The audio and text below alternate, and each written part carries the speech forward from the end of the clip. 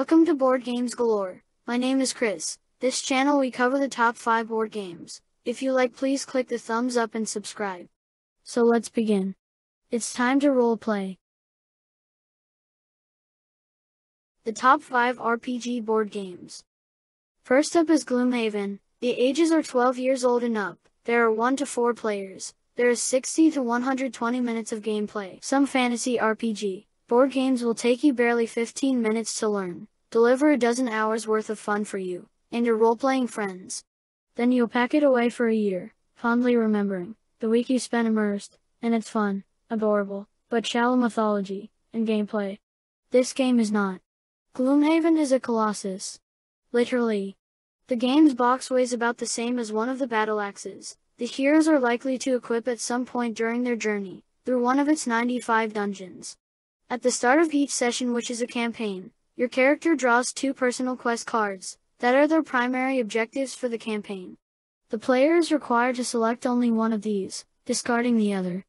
There are 24 personal quest cards in total.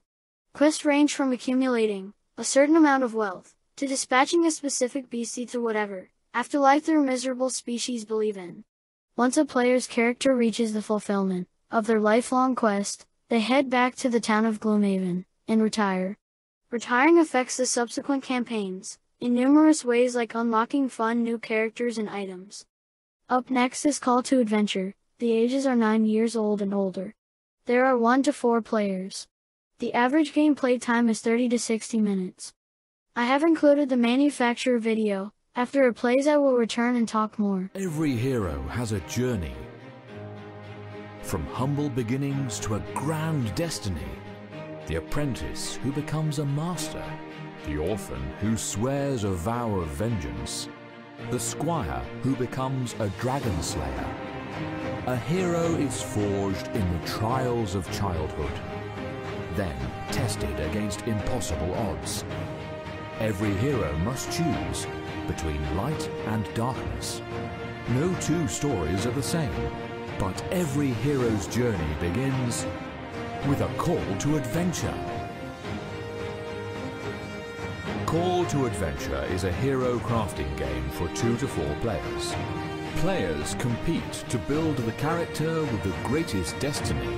Your destiny score is the sum of your triumph, tragedy, and experience points. Lead your character on their journey to greatness. Your hero is defined by 3 character cards: Origin, Motivation, and Destiny.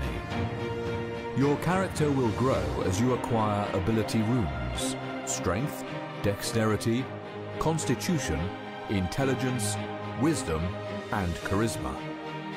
You'll also earn points for sets of story icons. Over the course of the game, you'll acquire story cards.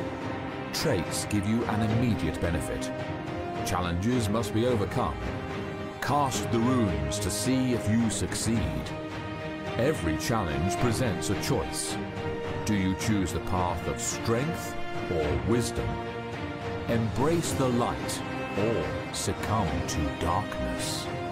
Hero and anti-hero cards give you a chance to twist fate.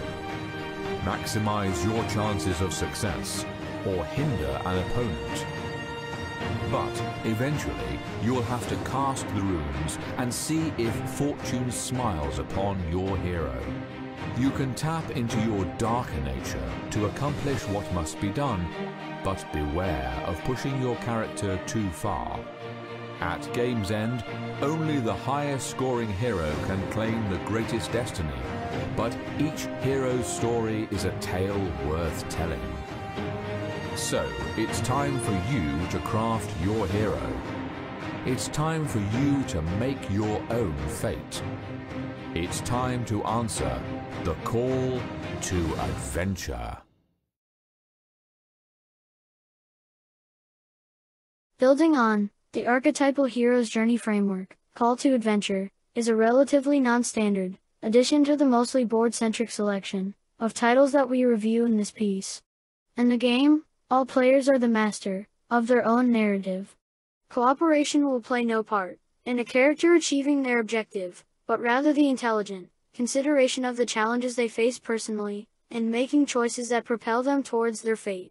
The goal of the game is to create the most satisfying journey for their hero.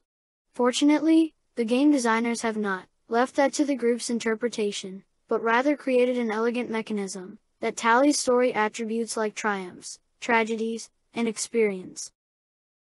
Next is Dark Souls. The ages are 14 years old and older. There are 1 to 4 players. The average gameplay time is 90 to 120 minutes. When it comes to achieving a win state, it doesn't get much simpler than Dark Souls. Stay alive, level up, acquire gear, destroy the seemingly endless barrage of ridiculously powerful enemies. As those familiar with the video game will be aware, boss battles play a very large part in the game's sequence of encounters. Much larger than your average dungeon crawler. Opportunities to level up prior to facing off against one of the game's numerous bosses do exist, but they are far scarcer than in your typical dungeon crawler. Hence, the frequent deaths. Playing Dark Souls is a harrowing experience, but if you're someone who enjoys a serious challenge, you'll enjoy every brutal minute of it. Next on the list is Scythe board game. The ages are 14 years old and older. There are 1 to 5 players.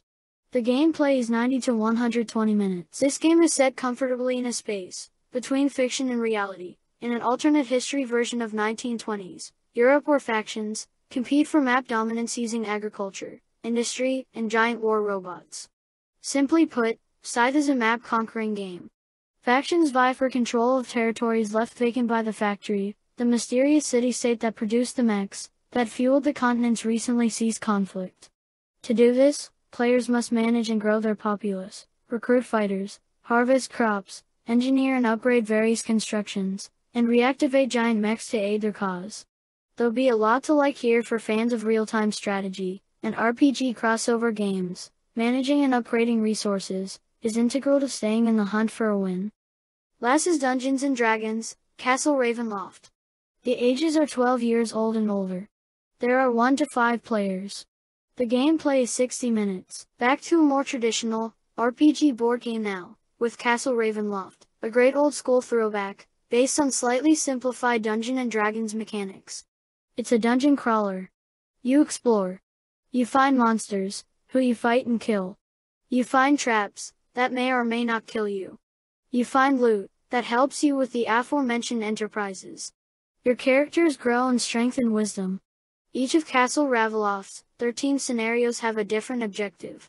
Hours of fun await as you and your friends are tasked with a wide spectrum of goals, from murdering a specific monster, terrorizing the castle, or retrieving a long-lost magical heirloom from its murky depths. Well, that is it for the countdown. Thank you for watching. Please comment below if you have any questions or just want to say anything. Don't miss out. See you next time.